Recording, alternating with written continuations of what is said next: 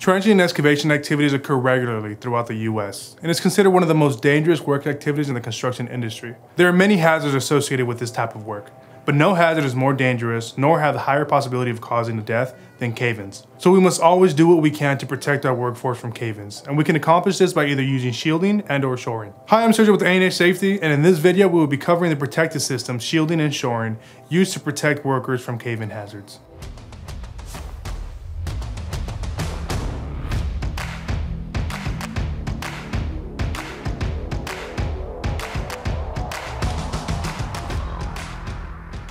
There are several types of protective systems that can be used to protect employees from deadly cave-ins. Shielding and shoring are two such methods. Shoring or shielding is used when the location of the depth of the trench makes sloping back to the maximum allowable slope impractical. So, what is the difference between shoring and shielding?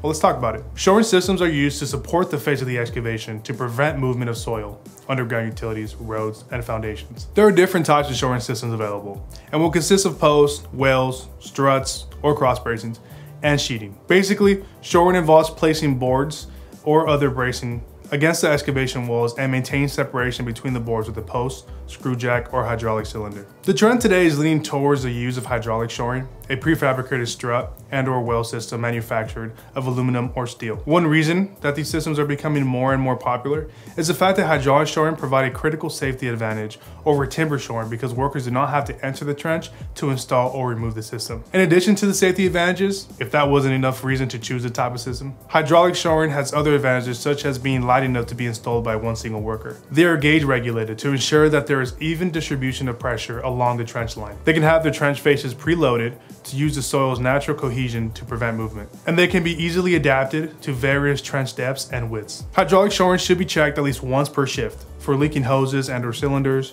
broken connections, cracked nipples, bent bases, and any other damaged or defective parts. And no matter the shoring system used, they should all be installed from the top down and removed from the bottom up. We also have pneumatic shoring, which works in a manner similar to hydraulic shoring, but the main difference between them is that pneumatic shoring uses air pressure in place of hydraulic pressure. Screw jack struts may also be used. Screw jacks are a type of system that is most commonly used in timber shoring. They differ from both hydraulic and pneumatic systems in that the struts of a screw jack system must be adjusted manually, creating a hazard for the worker who has to enter the trench and adjust the strut. In addition, uniform preloading cannot be achieved with this system, and the weight of it creates handling difficulties. And finally, we have timber shoring, which you can tell from the name, requires a ton of lumber, especially in the bigger cuts, and are custom built to fit the trench. Deep and long trenches are probably better suited for timber shoring and is suited well for excavations where significant time will be spent in one area. For those applications where the working area of an excavation is constantly moving, such as laying a conduit or piping,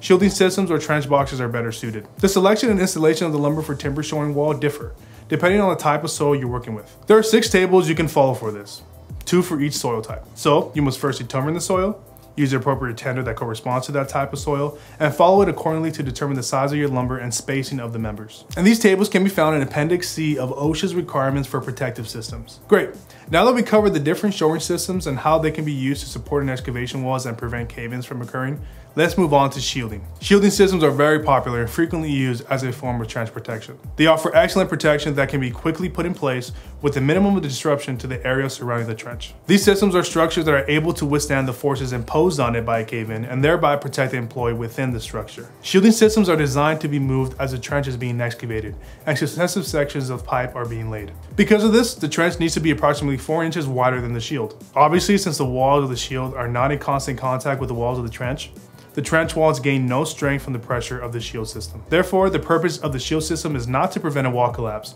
but rather to protect the workers inside the structure when it does collapse. The shield must be able to withstand the potential stresses placed upon it, and must be installed in a way which prevents lateral movement during an impact. Now, the strength of the shield system and the depths to which they can be used in various types of soils should be documented upon an accompanying tabulated data sheet. This sheet should come from either the manufacturer or a registered professional engineer, and this data must be on the job site during the use of the shield. It is very important that the shield system is assembled and used in accordance to the manufacturer's or registered professional engineer's direction.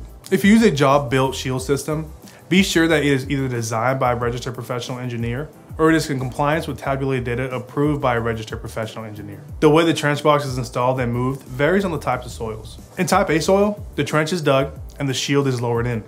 As the trench is lengthened, the shield is pulled horizontally down the trench. And as the shield is moved, the area where the work is completed should be immediately backfilled. In type B and C soils, the weakness of the wall indicates the trench to be excavated within the shield. As buckets of soil are removed, the sides of the shields are tamped down into the excavation until the proper depth has been reached. Now in this scenario, we are laying pipe, so when the next section of pipe is to be laid, the shield is pulled up so that one end is still at the bottom of the trench while the other is reclining on the slope of the excavation. Again, the high end is tamped down as buckets of soils are being removed from within the shield. When the shield is moved, the area where the work is finished should be immediately backfilled as well. It is also important to note that workers must exit the shield when it is being installed, removed, or moved vertically, or when loads are being moved above or within the shield.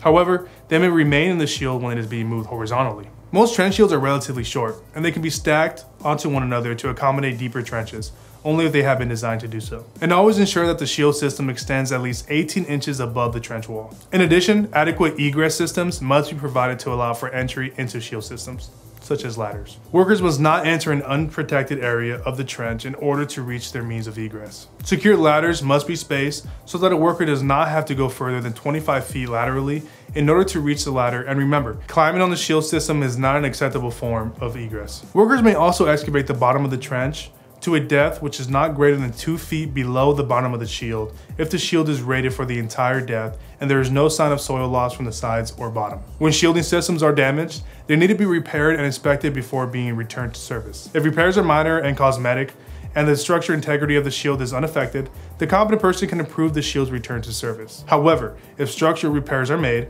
a registered professional engineer must evaluate these repairs before the shield is returned to service. And there you have it, shoring and shielding systems, which are two methods that can protect workers from cave-ins. We hope this video has given you a better understanding of what shielding and shoring systems are, and how they differ from one another, and how they can protect our workforce from cave-ins. Be sure to stay tuned for our next videos where we'll cover the other two protective systems you may use to protect your employees from cave-ins: sloping and benching. If you have any questions or need assistance with your safety program, feel free to contact us using the information provided below. And we want to hear from you guys in the comments below. Do you work with trenching and excavations? What protective system does your company use most frequently? And lastly, follow us on all social media platforms to stay updated with our latest safety tips and tricks. And as always, until next time, be safe and thank you.